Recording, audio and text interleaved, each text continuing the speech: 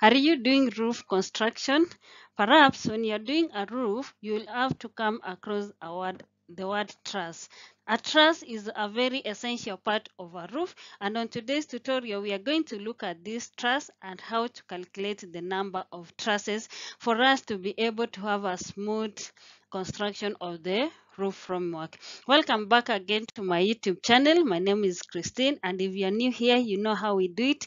Kindly subscribe, share, and don't forget to leave a comment. You've been so helpful, and so today we want to just proceed and look at the trusses because it's a very key element. So before we look at these truss and before we look at how to calculate the trusses, let's define what is a truss. Is a structural framework designed to provide support and strength to a roof. Actually, without a truss, then the roof cannot be able to fulfill its function. It cannot be able to give us shelter. It cannot be able to give us the comfort. So we need a truss. It's a very key element. So if you look at this drawing here, whatever we have here, these ones are our trusses. Those ones are our trusses. And then we want now to look at how do we calculate this number of trusses. And in this case we are going to look at a pitch roof. So if you have the span and if you know the distance between one truss to the other, that is center to center distance, then you can be able to calculate the number of trusses.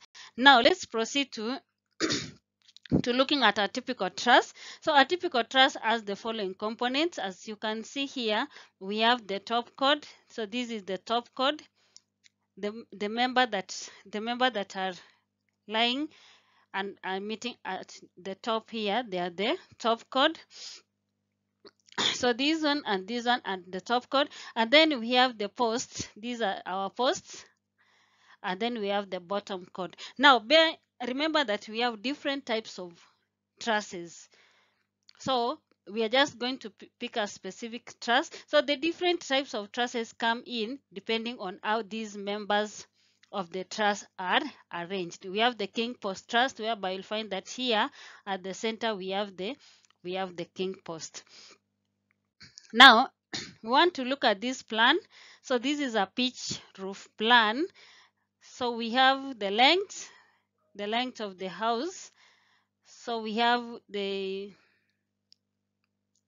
projection. This is the 200 is the wall, and then we have 13,500 is the length from this point here up to this point, and then on the other side we have 200 for the wall and 400 for the projection.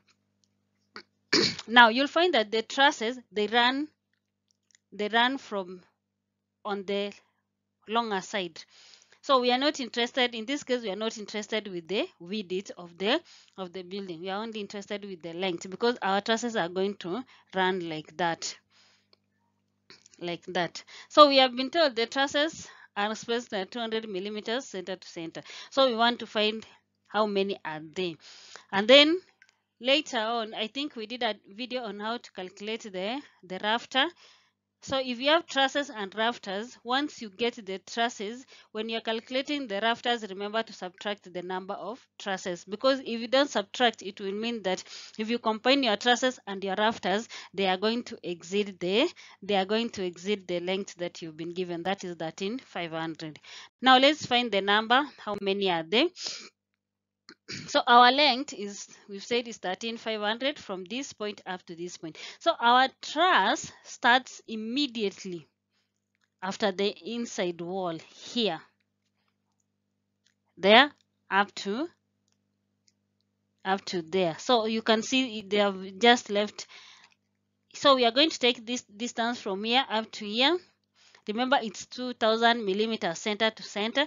So our spacing is 2,000 millimeters center to center.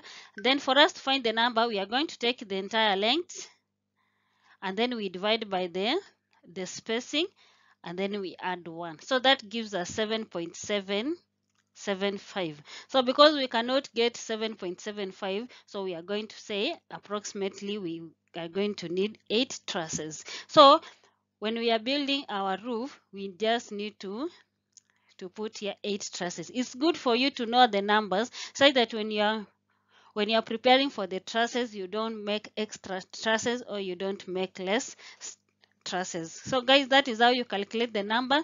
Thank you for watching. Until next time, bye bye.